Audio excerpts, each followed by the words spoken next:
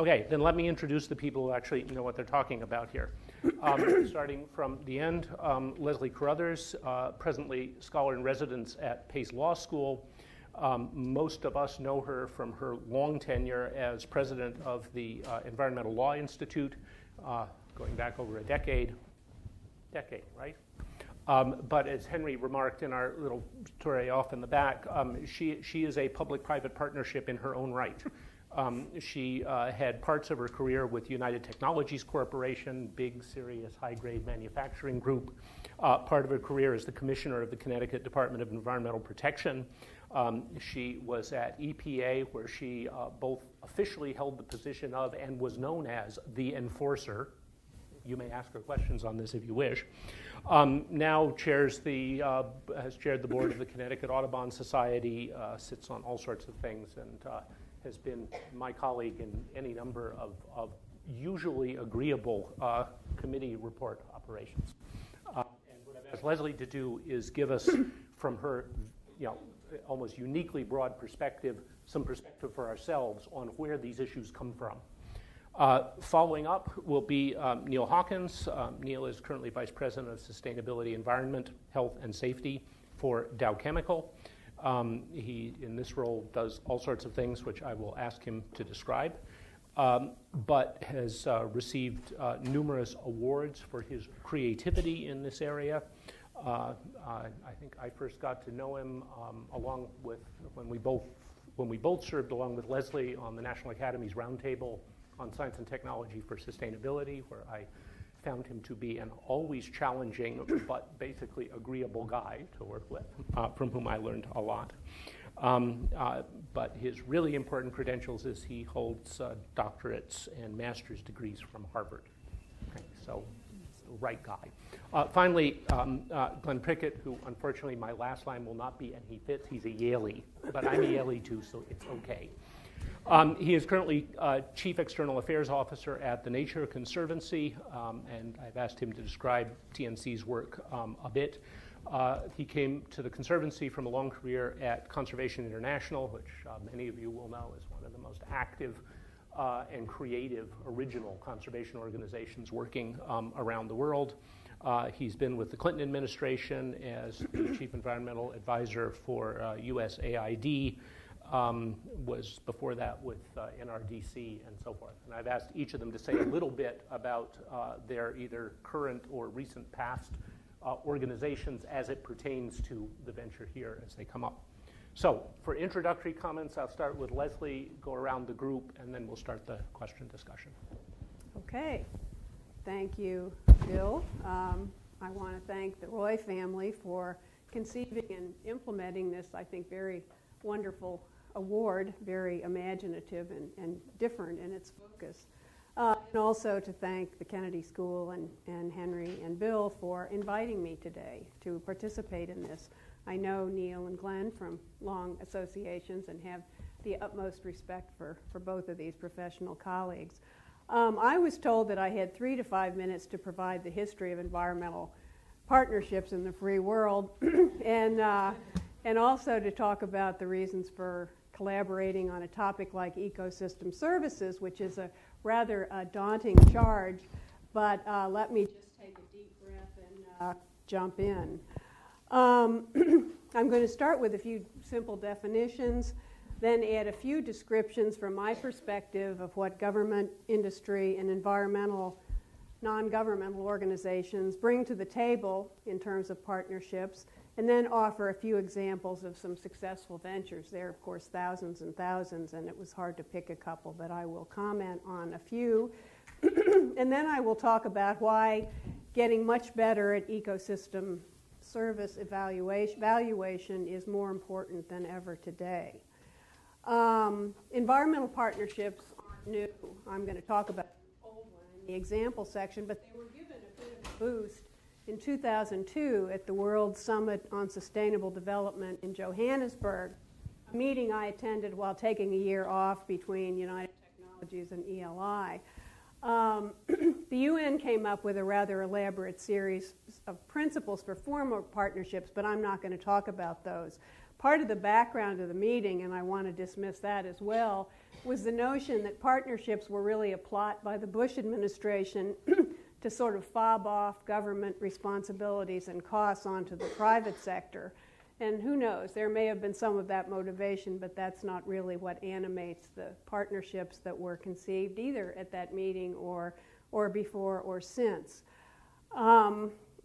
Basically, the simplest definition is simply that partnerships for the environment, as well as other social purposes, occur when actors from different sectors voluntarily come together to produce something that they can produce together that they can't produce by themselves.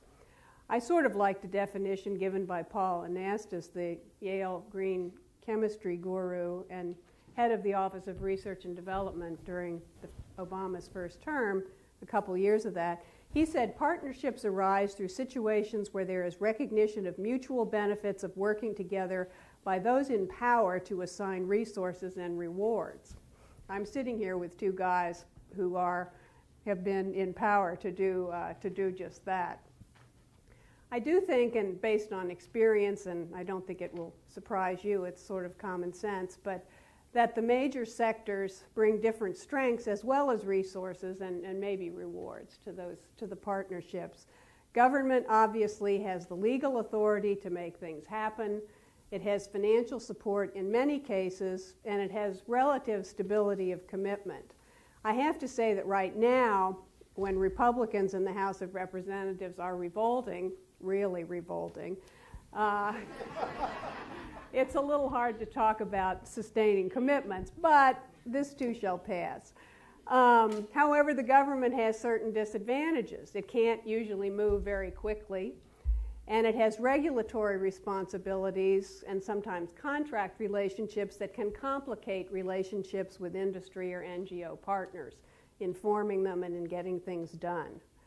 Turning to business and industry, most companies have reasonably clear goals to produce goods and services, to make money by doing it well and by meeting customer expectations, and I think to be regarded as solid corporate citizens in their communities. This latter comment sort of reflects my bias and my experience in working with some of the best people in corporate America.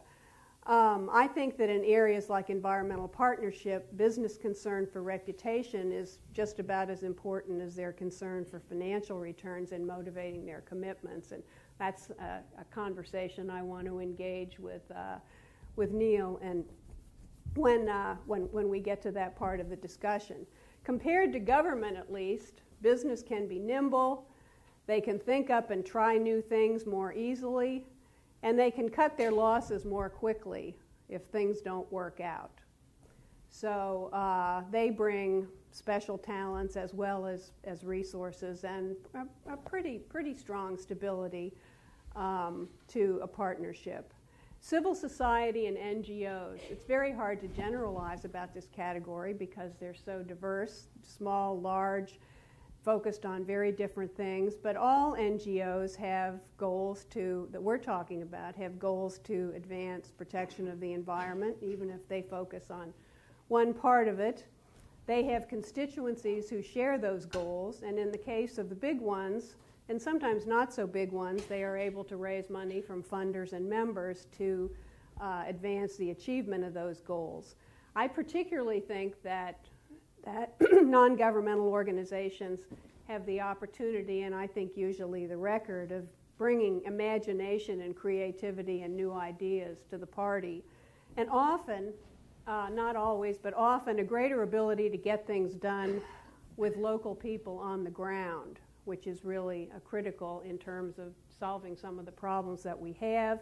It's hard work to do that. You have to know what you're doing, and I think many of them do, and that's part of what they bring to partnerships. Some examples. My favorite one, which you may know, one of my favorite ones, is the Health Effects Institute. I don't know whether you know it. They're just down in Charlestown.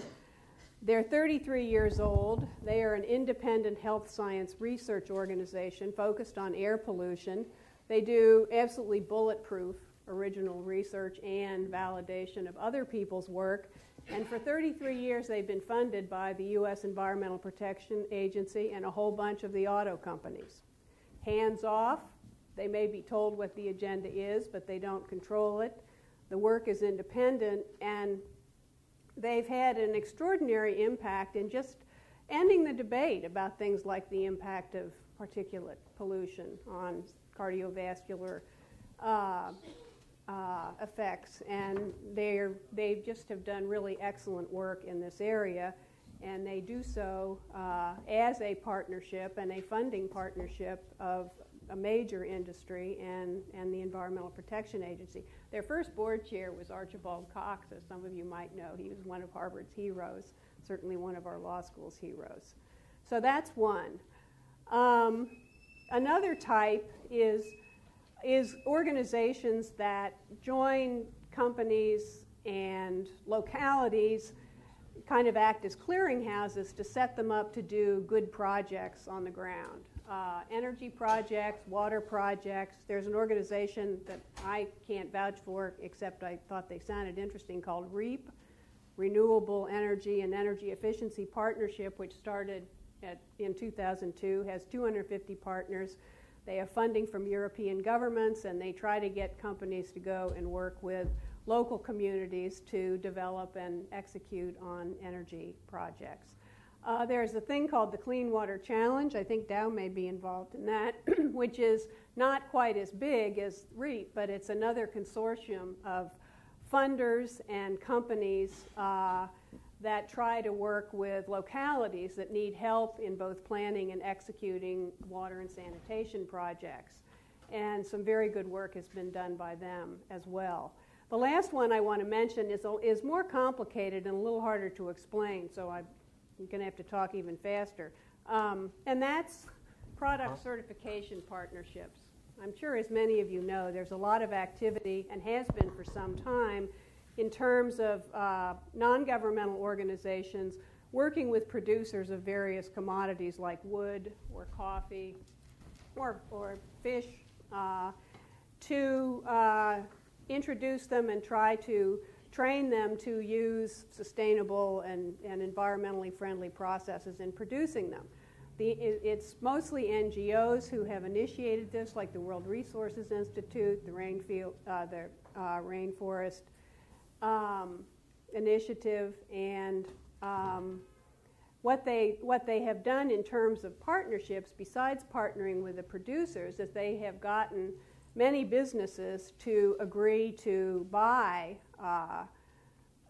those materials from either those producers directly or from suppliers who deal with them, and to use their supply chain leverage to expand the number of producers who follow advanced production processes. It's an interesting question, the motivations for these. There's been a lot of work done on this particularly by the Packard Foundation, which has been interested in this area, about what the motivations are to do this, whether businesses really think they're going to make money, because frankly there's not much evidence that people will pay more in terms of a price premium for certified projects, or whether they see the value in terms of getting a supply chain that's more responsible and competent and stable, and that's a good thing. Clearly, these partnerships have benefits. They raise the standards for production. They're much more flexible than government regulation because they can adapt to the locality, and they can be much more easy to change and to upgrade. But one of the issues is whether the business case is really pricing or money, or whether it's reputation, or whether it's dependability of the supply chain. I think it's still a kind of open question whether this is a business or a philanthropic or a mix, and I think lots of things are. Okay, let me turn really quickly to ecosystem services. There's been a long-standing goal to try to do a better job of defining the economic value of these benefits. I think I want to tip my hat a little bit, and my perspective on this is that the World Business Council on Sustainable Development and the World Resources Institute have done a lot of pioneering work on this in this area, partly because they're interested in measurement and because the business community has been sort of totally intently focused on how we can monetize more of these resources so that they can more readily integrate them into their financial planning and activities. But it's kind of ebbed and flowed, and I think this project is exciting partly because of the way they've done it and the way they've made us are able to demonstrate the actual effectiveness of their technique on particular sites. I think it's not just business, though, that has an interest in being able to do this well. The government has a huge stake in valuation, too. EPA has historically been more focused on the health agenda. I don't think that's a bad thing. Don't say that as a criticism. Most of their scientists are focused on health. And the whole area of really developing a strong capability to do ecosystem service evaluation and valuation, not just in terms of money, but in terms of other amenities, has been, I think, neglected. Getting ready for this kind of trying to refresh my recollection on some of this, as we lawyers say, I happened to read a report by the Science Advisory Board from 2009 about what EPA should do to increase its efforts. It's an excellent report. It's one of the best reports of that kind I think I've ever seen. And I don't know how far it took them 7 years to do it. It should have been good. But the fact is, it has a lot of recommendations for how they can improve their own capability to do this.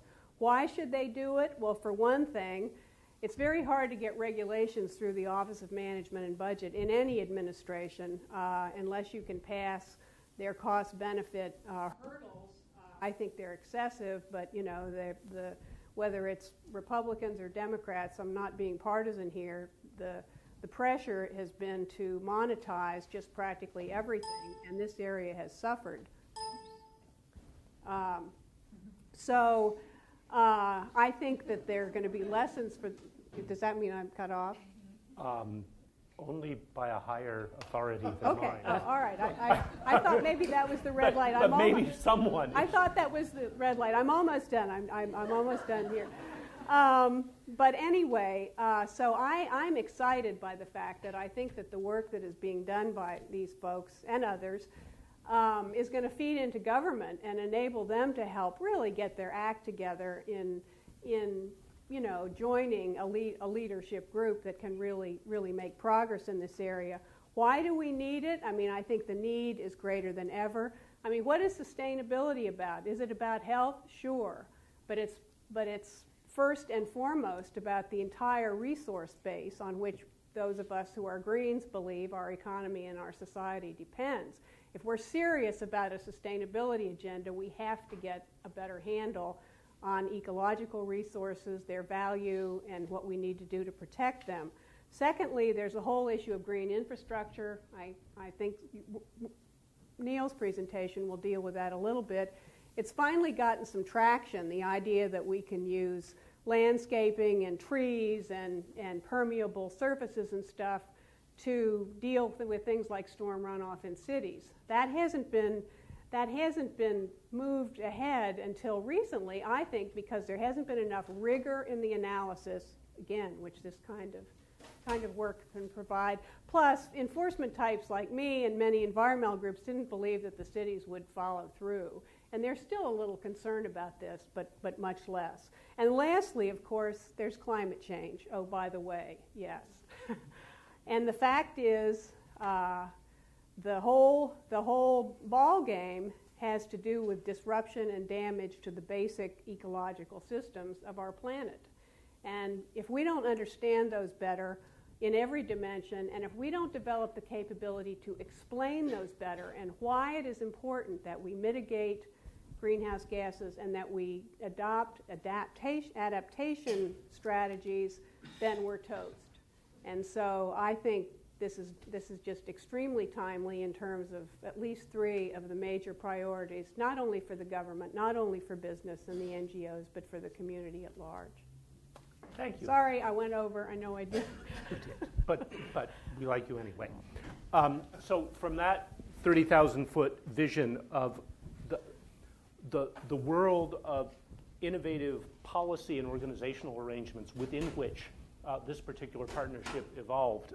Let me turn to Neil and Glenn, who tell me they're going to do a tag team match of taking this down to a specific case that need not be the only focus of our discussion, but it would be foolish of us not to pluck this particular piece of experience for all we can draw from it in illuminating how people have grappled with some of the tensions and opportunities that Leslie described. So I think Neil is going to start. Yep. Thank you very much, Bill, and also Henry, for having us, the Roy family. Thank you very much for putting together this remarkable award. And I think what you'll hear us talk about tonight is actually a leverageable concept and learning that can move forward to other companies and other partnerships. So we're going to try to give you a good overview of that. And Leslie, thank you for that very interesting summation, and I look forward to your remarks during Q&A. I've been at Dow 25 years. So at the time I left Harvard, the Harvard School of Public Health, I joined the Dow Chemical Company. And this was during a time, Leslie already mentioned the Rio Summit and then Jay Berg. But if you go back into that period, 87, 88, we had just had the definition of sustainable development from the UN.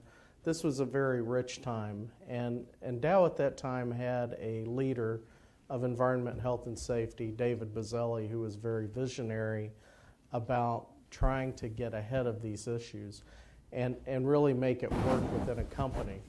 And I think to a great extent, this partnership represents the best in our transformation and how we're trying to work to become an ever more good partner with communities and society on the whole. One thing Leslie talked about was philanthropy versus economics. And let me just say right up front, this is an economics-based project. It would have been far easier, and we wouldn't be here tonight, if we had just said, hey, Glenn, TNC, we'd like to do a $10 million series of land acquisitions. TNC knows how to do that. There's still time. Yeah, no, that's okay. Okay. Let that go.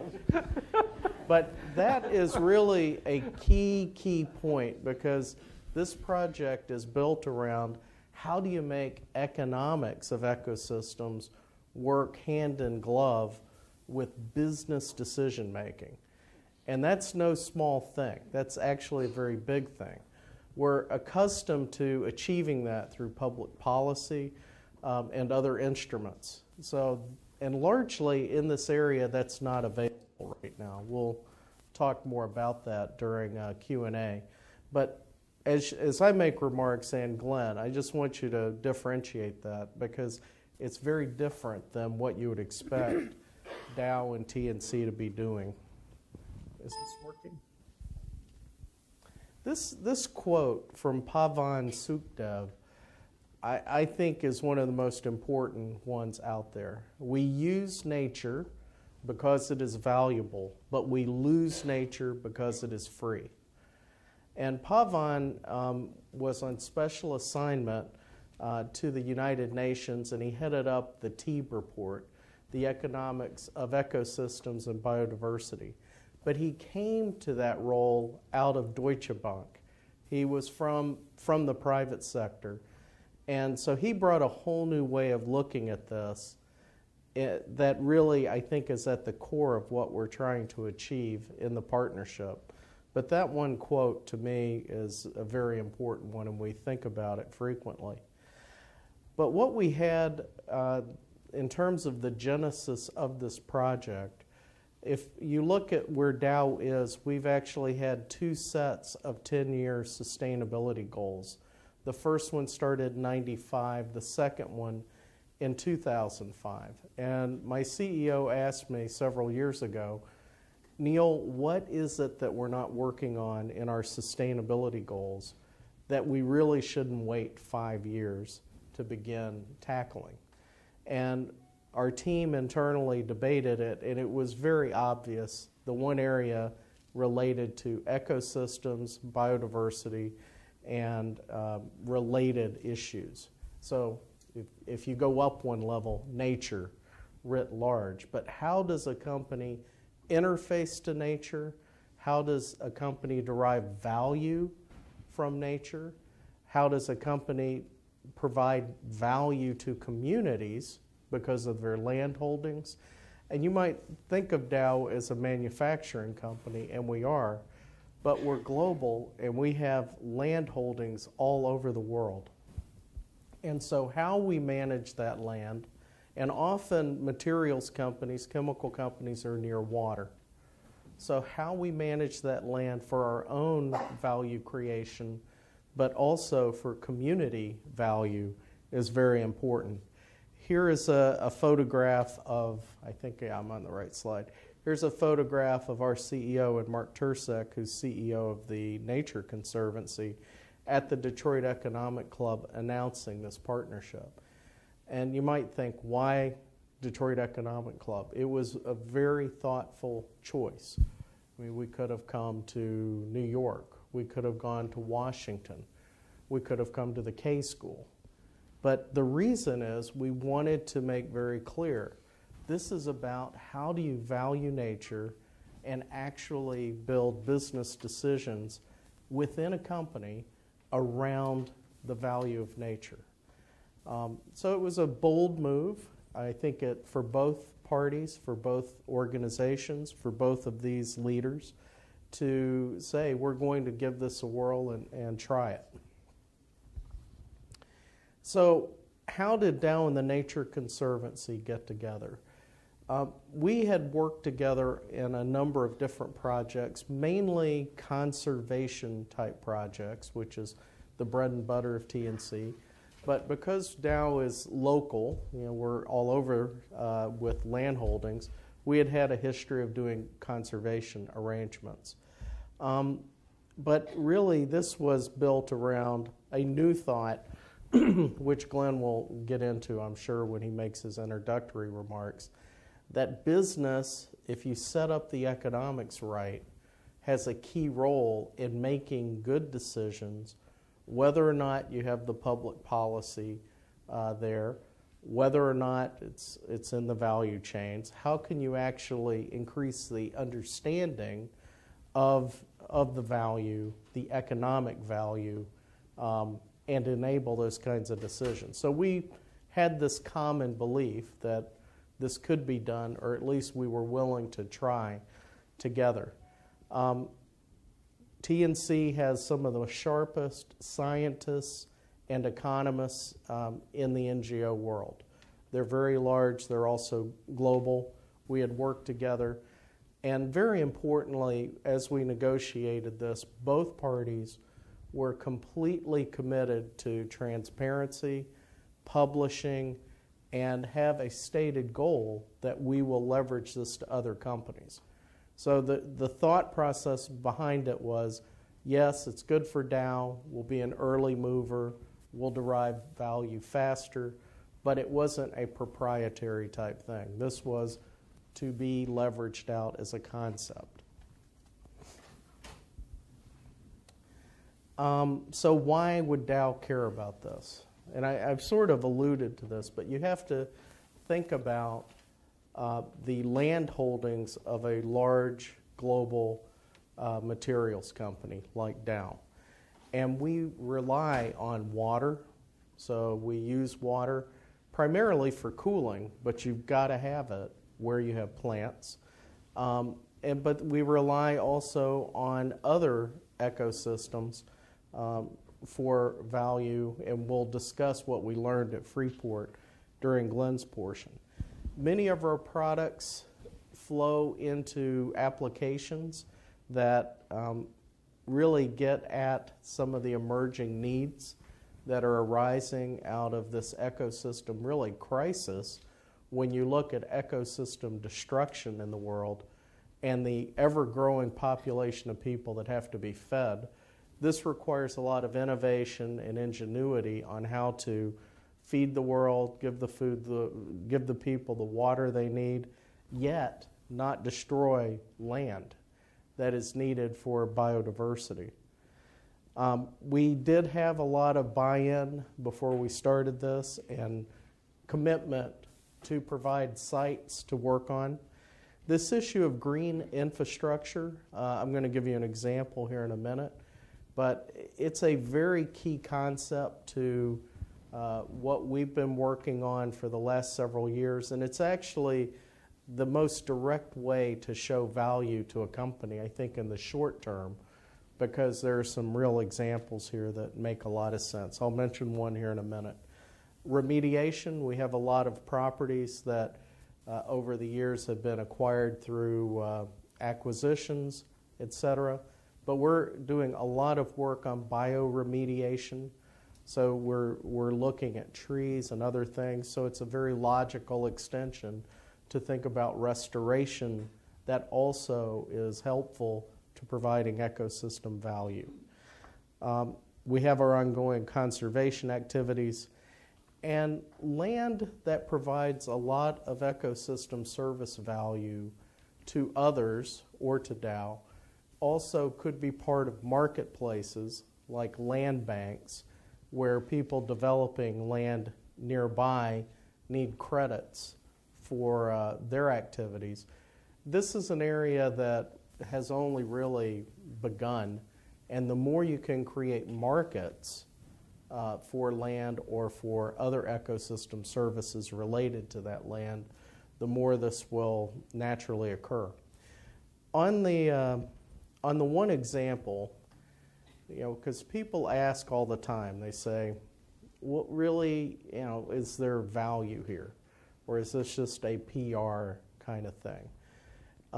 After we announced this project with TNC, we really scoured internally to understand all our conservation activities, what we were giving, what we were holding, how much land we held, which actually is not a simple question. It was rather complex. But in doing that internal investigation, so we understood ourselves better, we came across the Seadrift, Texas example, which is a green infrastructure example. And you might say, well, what is that? Well, more than 10 years ago, an engineer in Dow went in and he looked at this and said, instead of building a gray infrastructure, i.e. a concrete-based extension to this wastewater treatment plant, what if we explored restoring a wetland and making it part of the system? Well, at that time, that was very novel. This was not being done much. And by the way, it's still not being done that much by private sector. But this person, just on that one decision, he spent $2 million restoring wetland, but he didn't spend $42 million on that wastewater treatment plant. So he was able to save in capital $40 million. Right there in capital. But then when you also include the operating costs that you didn't have to accumulate, it's more than $100 million on this one project. And the effluents are perfect. They're monitored, and the wetland is providing the functionality, providing the value that's needed in terms of, in this case, settling and filtration. And then for nature, what do you get? You get a wonderful land property that is full of local biodiversity that you wouldn't have had otherwise. So I wanted to throw that one in. We actually have that paper in press that has been submitted for publication. Because with that kind of example, people can see the value inside a company or to other companies. And I think you can create more, and there aren't that many examples exactly like this. So I don't want you thinking there are hundreds of these things, because there aren't. But conceptually, it's a good teaching opportunity because people get it. And engineers that do this kind of work versus the normal water treatment plant, they're taking a lot of risk. The regulators are not accustomed to this. They have to take risk. So we're trying to improve the understanding and create a safe environment for people to explore these kinds of opportunities. With that, I'm going to turn it over to Glenn for the rest of the presentation. Great. Thank you, Neil. Let me also thank the Roy family and the Belfer Center here at the Kennedy School for giving us this award. All of us at the Nature Conservancy are very honored to receive it. It's kind of a special, meaningful privilege for me. John Kennedy spoke at a Yale commencement once, and he said, now I have the best of both worlds, a Harvard education and a Yale degree. I don't think I'll ever merit a Harvard degree, but at least I get to go home with a Harvard award, so I'm very happy about that, and thank you. So this is a very important project for the Nature Conservancy. Let me just, if I can make this work, say a few words about why. We are the world's largest conservation organization. We have a very simple but very hard mission, and that's to protect the lands and waters on which life depends. We've been at it for over 60 years. We're pretty proud of what we've done. If you take all the land and water we've helped protect around the world and you put it all together, it would form an area larger than the state of California. So we haven't been lazy, but to be honest, when our board and our leadership team a few years ago looked ahead at how we're going to achieve the mission, the future looks harder than the past. So we needed to think differently about how we do it. I hope you all know the Nature Conservancy. I hope you visited a preserve. If you haven't, I hope you will. We have our team from our Massachusetts chapter here today who can introduce you. But as Neil said, this project is different from a traditional Nature Conservancy project. And when we think about how do we need to work in the future to achieve our mission, we really need to think about what nature provides people. As the world goes from 7 to 9 billion people, as living standards rise, and importantly, as people are less connected with nature, we can't expect everybody to come to this in the same way that Nature Conservancy supporters of the past have come to it, believing in the protection of nature for its own sake.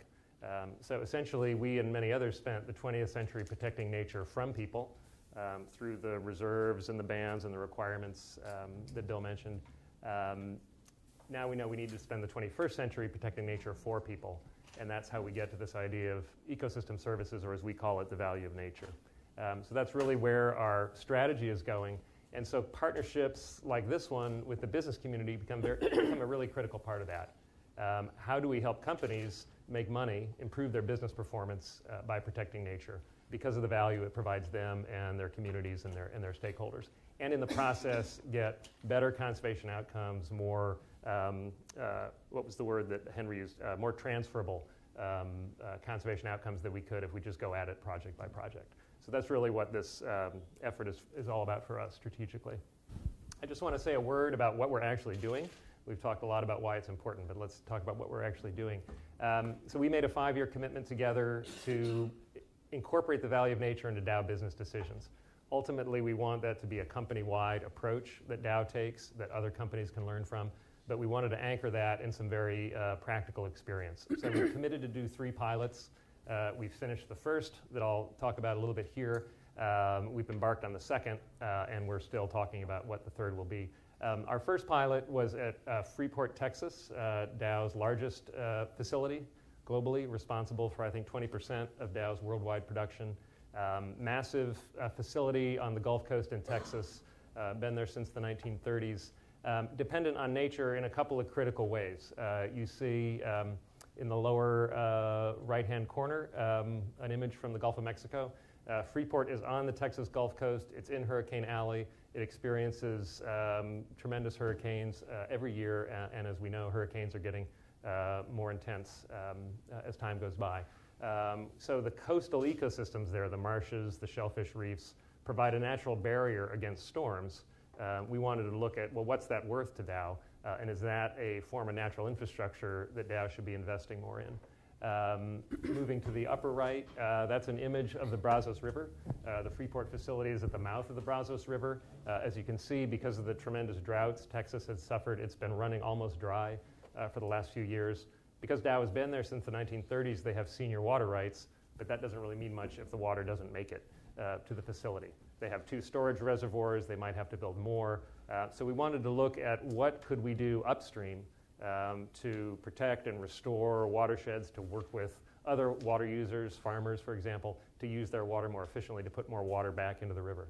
And lastly, Freeport sits in a very polluted area, the Houston, Galveston, Brazoria Air Quality District. Houston's growing fast, a lot of ozone pollution, largely from transportation, but the industrial facilities contribute to it. So every time Dow wants to expand its plant, it needs to add very expensive pollution control devices. We wanted to look at whether restoring some of the native forests in the area might take precursors of ozone, nitrogen in this case, out of the atmosphere more cheaply, perhaps more effectively for the community at large than pollution control devices. So we put a team of our scientists, led by Jen Molnar, who's here tonight, on the ground with engineers and scientists from Dow's Freeport site, and we studied each of these 3 ecosystem services, tried to create some new valuation models and methods to see whether we could find business value. And I won't go through all of that, but one interesting finding that we came to is that on that issue of air quality, we uncovered some potentially very material benefit that Dow could derive from reforestation as an air quality control strategy. You wouldn't be properly treated in a Kennedy School seminar room if you didn't have a graph with some economics, so we had to throw this in. But if you look on the far right, that's what it will cost Dow to add pollution control devices to its plant. And if you look at the green bars on the left, that's the green infrastructure alternative. So you'll see that we think reforestation could save Dow $500 or so a ton of pollution control. If we can combine the nitrogen control with carbon credits from a carbon market, say from the California carbon market, the price goes down even lower. So we think we actually have an economically attractive pollution control option that for the Nature Conservancy allows us to extend the restoration of native bottomland hardwood forests in the Brazos River Basin. We're excited about it not only because it can help Dow and help the Brazos River, but if this really works and we can get EPA to approve it, which we're in the process of doing now, we think other companies might similarly invest so we can scale it up in the Houston area. And other urban areas might want to try this as well so we can replicate it across the country or around the world. I won't say much about our Brazil project. It's underway. We're looking at a very different kind of business. It's a greenfield site where Dow and a joint venture partner are creating a sugarcane to ethanol facility. And we're looking at what are the values of ecosystems, forests in this case, to sustainable agricultural production, and how can we help Dow optimize the mix of forests and sugarcane on the property that they're developing. We're midway through that pilot and look forward to reporting more. So let me just wrap up, sort of zeroing in on the goals. The pilots really are a means to an end. Our goal here is to help Dow as a company create the goals in the context of their sustainability goals, the metrics, the tools, the policies, the practices to incorporate these ecosystem values in all of their business decisions. And if we can do that, encourage companies in a whole range of industries to do the same. Again, getting back to the idea that we need to show how nature has value for people, companies and their shareholders and stakeholders in this case, as a way from a conservation perspective of really achieving our mission. And from an economic perspective, allow business to grow sustainably in an economically efficient way. Let me just close with a word on collaboration. I'm really thrilled, we're really thrilled to be the recipient of this award. Collaboration is critically important. I have to get up tomorrow at about 4 a.m. and fly back to Washington, D.C. We have about 100 trustees in from around the country in Washington this week, and we're going to go up to Capitol Hill and have a lobby day. And you might ask, why are we bothering to go to Capitol Hill and have a lobby day? Well, it turns out the members are all there and they don't have much to do. So we're going to go up and talk to them about the value of nature, the importance of conservation to their districts and their constituencies, and really try to drive home this economic point. And we think, in all seriousness, we're not, this partnership doesn't mean we're turning away from the need for public policy and regulation. We're as engaged on that as ever. But if you're paying attention, it's incredibly hard to get that done in Washington right now. So collaborations like this, we think, are a critically important way, not only to get work done in the meantime, but to show policymakers that there doesn't have to be an inherent conflict between our conservation objectives and the business community's business objectives, and that we can actually, as Leslie said, frame up some pretty meaningful economic solutions that are also conservation solutions. So again, thanks again. Look forward to the conversation. Thank you. Okay, so I want to now broaden the conversation out. I'm going to cheat, and I get to ask the first question, but it will be a question. As many of us who have worked on ecosystem services and partnerships have observed, the number of failures in this area vastly exceeds the number of successes. You spoke of the big push at the Johannesburg Summit for partnerships. Most of them blossomed and perished within a couple of years. As we've run the competitions for the Roy Award and have reviewed many of these, a disturbing set that we were considering giving awards to have, since the time we fortunately didn't give them, collapsed in a pile of rubble. So I'm going to ask the two of you, in this one, this set of things which actually have worked so far, what's the single thing that most caused you to wake up in a cold sweat in the middle of the night because you thought, if this doesn't go just right, get one more step, this whole thing's going to fall apart? What was the scariest, hardest thing about making it work so far? Aside from every time Neil calls. Yeah. I guess what I mean by that is, so Neil and I have been friends for a long time. We like each other. We love spending time together. But this is high stakes for both of our organizations. And it's easy to sit up here and talk about what we want to get done. It's a lot harder to actually get out there and do it. Just getting the work done, really encouraging our colleagues in the Nature Conservancy and in Dow to think about doing their work differently is incredibly challenging. So I think the basic dynamics of collaboration between a business and an NGO have been incredibly hard. So we think if we can actually make the project work operationally, getting our teams to really behave differently with each other, will generate some pretty important findings that can make a big difference. But it's actually doing the work that has been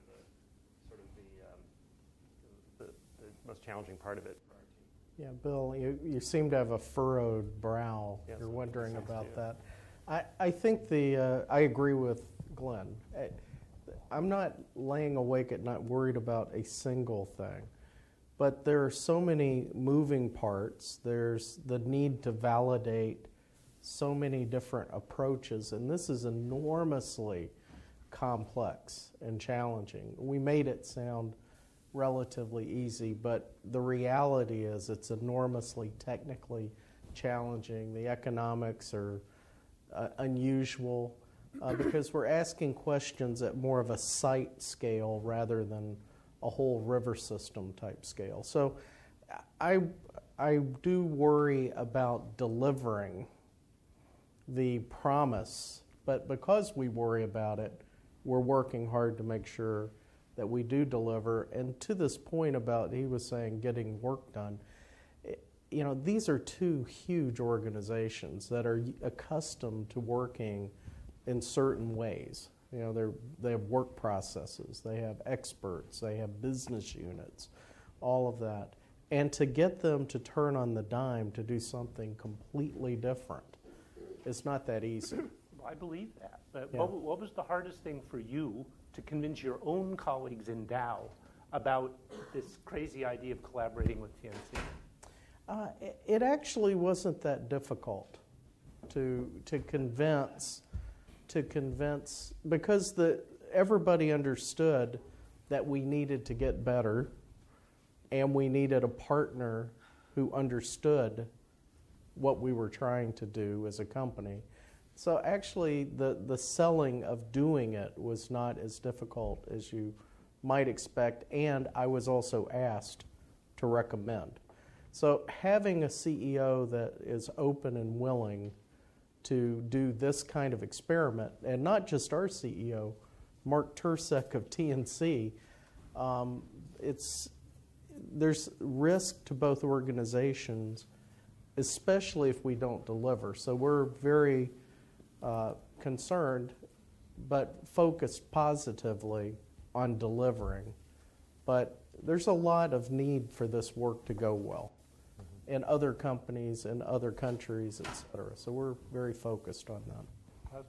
Well, the point, and it's discussed in the report that they've done of the project to date, is, I mean, the part of the point of this is to do this well, to validate it, to have these great examples, and then to widen the circle. I mean, that's the idea. That's where the impact comes, by proving in a defensible way that this works for the economically, it works environmentally, and then getting other companies to try it. And you guys might want to talk a little bit to the audience about the fact that, you know, the other companies are already starting to do this and agreed to try to do some similar things at the last year or two ago at the new Rio conference, and the Clinton Global Initiative. There's some companies that have, you know, aligned around this. I don't know whether you've got enough material for them yet, but clearly there is growing interest in this, and that the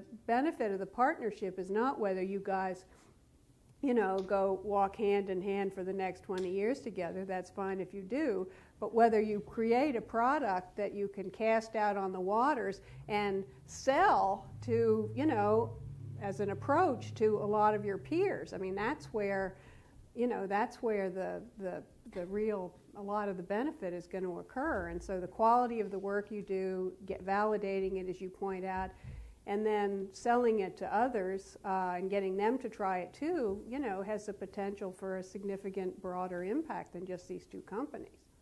So your cold sweat issue should be that Leslie turns out to be your auditor. Exactly. No, just to pick up on that, so Leslie's right. There's a lot of interest in this topic now in the business community. It was a big theme at Rio. We're part of a Clinton Global Initiative commitment with a bunch of companies to explore this, but it's hard. And humbly, we really think we're kind of at the cutting edge of really trying to demonstrate it in a business setting at a company-wide scale. So that's why we put a lot of pressure on ourselves to actually deliver the work. Yeah, I would just add very briefly, we were writing a paper on green infrastructure in the private sector. So this was about 6 months ago, and we really went out there looking for examples. In that one narrow, not the totality of this, but that one narrow area, we could only find about 5 or less actual examples in the private sector. And what it tells me is that the activation energy of actually getting that change to happen, even if people believe there's value there, we have to demonstrate clearly the value and really change the education around engineering, the practice, to have people at least think about it. It's a pretty big challenge, but we're mainly focused on improving the decision in a narrow sort of way for us and then leveraging it out at this point. And finally, of course, thank you to our panelists for being here. Thank you.